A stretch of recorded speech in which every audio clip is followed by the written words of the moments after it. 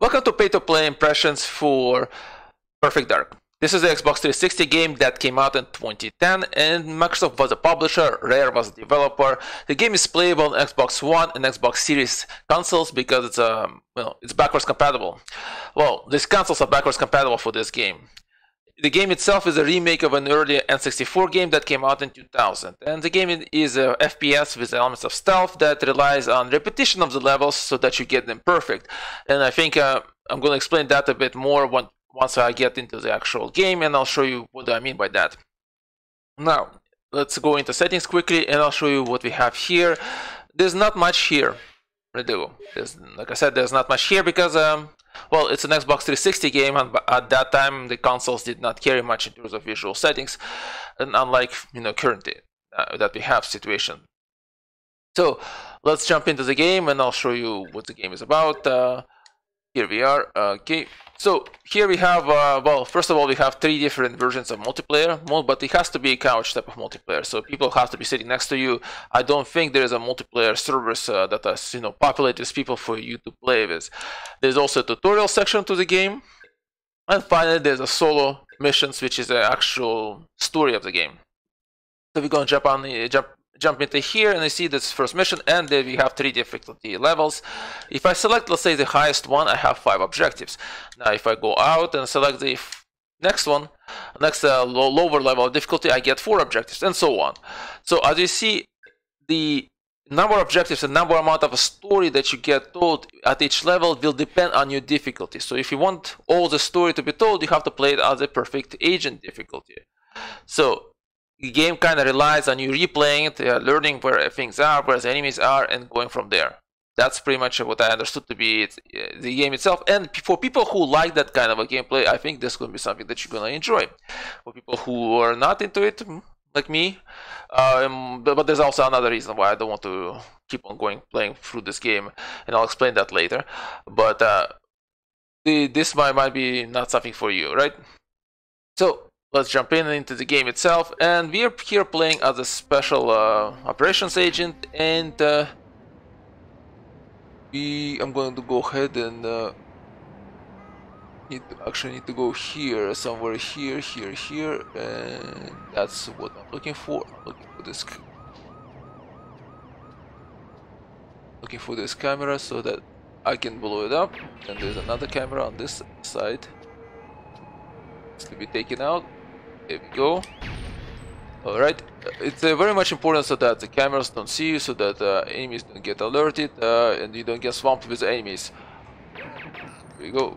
This one out, also the guard. As you see, I already kind of know where everybody is, where the cameras are and so on. It took a bit of a few tries and playthroughs to kind of see who is. And so, here we go. I'm gonna go pick up his gun and switch to it. So there you go. Visually, as you see, it's an Xbox 360 game, so visuals of that period. The fact that I played on Xbox Series X does not change the visuals in any way. The game just runs on it. That's it. That's all you get. Alright, let's open up and let's continue on through here. Actually, I should switch to a different gun because you need to take out the camera that's up there. There we go. Now we can switch to this gun, and we can go here, and there's going to be a friend here that we're going to take out. There we are. Gonna pick up his gun, load its ammo in, and we're gonna go ahead and take out this camera. Like I said, it's you have to kind of learn positions and everything, so in order to do this perfectly. The other thing to mention is that the difference is that on the Perfect Dark difficulty level, I just saw an enemy there. You do not have a shield protecting you. Someone hit her.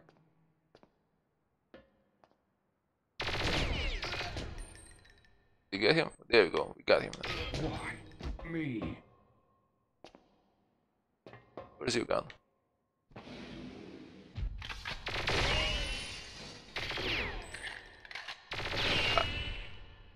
As you can see, also the game helps me aim, which is very helpful.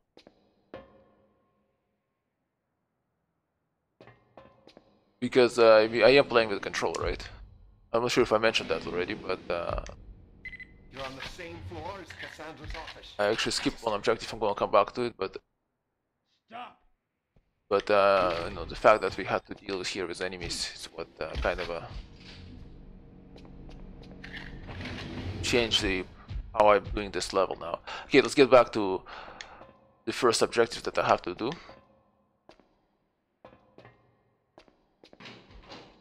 Alright, so you gotta also pay attention in this game to other things, like here there's a light switch here that turns off the lights. Right? There's other switches and things like that. The game will not point them out to you. You have to kind of notice them and know where they are. And if you might not notice them, you might not be able to accomplish all the objectives at the time, and then you're gonna have problems. Let's switch back to the weapon.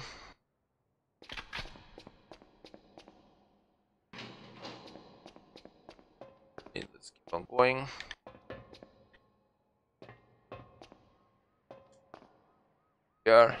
Alright, so what are the themes in this game? Well, there's certain themes in the game. Let's switch the weapons again. Just how I'm gonna use a weapon. And so the themes are that we have here good versus evil theme that's available. That's kind of being developed. It's a standard theme. There's a corporate greed theme as well as. Who are you and what are There you you doing? go. Okay, that's the second objective right there. We're gonna go ahead and knock her out. Please don't kill me! Right. Also, environments are destructible in this game. So, like I said, there's a corporate greed theme, and there's also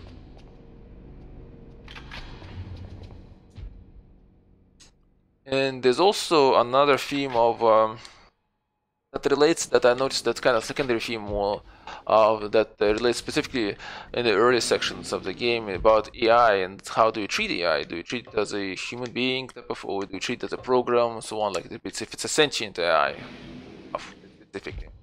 So this kind of is a question that's being asked. Hey, you! Here we go. Out. God damn it. Here we go. Another one down. Right, let's see. Reload. An enemy here. Come on, man. Alright, took him out.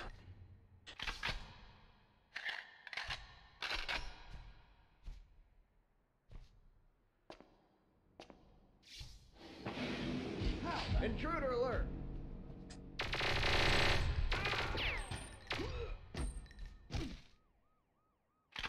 And above now you see that's my health actually being reduced because I'm not being fast enough or exact enough with my shooting. Switch back to our rapid firing gun. And what you're seeing right now is just as kind of a simple gun here, right? There are other weapons in the game. There's like a stationary weapon, turret type of weapon that you can throw, and at the same time you can run around and shoot the enemies, and it will kind of assist you with that as well. There we go, another one down. So that's something else to keep in mind that you're gonna have. There's vehicles in this game. Get her.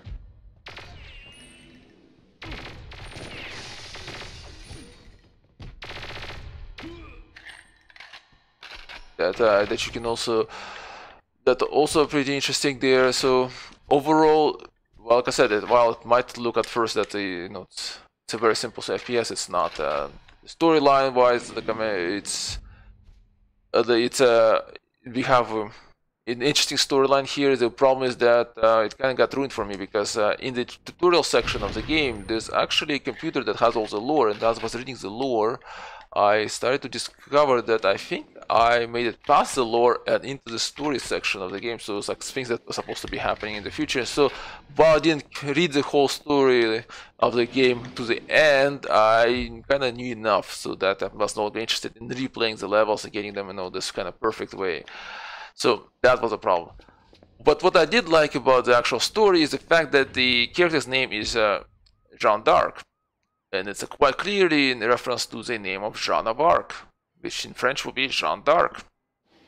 Right, so if you consider the fact that the storyline is about you helping political leader keep your power or consolidate your power to get your power, so on, like it's a bit more complicated than just like what I'm saying. Then it's kind of has references to that historical character who did pretty much the same thing. So it's not exactly one-for-one retelling of Joan of Dark story, but it is kind of a referencing to that. Being very slow about this. There we go, got him. The second one there. Gotta aim better. Come on. Come out, come out. I'm not doing that well here at all. There we go, alright.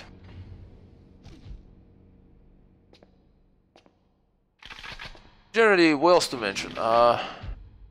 Well, it seems to be that There's someone here. yep, that's me. Okay. Overall, like I said, all these elements that are in the game, the fact that the game helps with aiming and so on, if you add them up, they do make this a good game. And the fact that we have a variety of weapons to use and to it also helps with the fact, with the fact that making it a good game is not just a kind of a bland general weapons, guns, and so on, but that they can, with destructive environments, and so that also adds to the story. And I believe, quite often it's here, but I guess it didn't jump out this time around. There's an enemy here. It's disabled on the camera there. So, but no. That's fine. I'm not gonna get this far in because I kind of done saying what I think I want to say. Like I'm, just to say that about the coolness of the game. Well, interesting vehicles we have here. We do have weapons that are also very interesting and cool ones, like the gun that you can kind of drop, it becomes a turret and so on. And the fact that you are playing as a secret agent, all that makes it a cool game. So overall, I think this is a good, cool game. Well, thank you for watching and for listening. If you like this video, please like it. If you didn't like it, don't like it. And please follow and subscribe.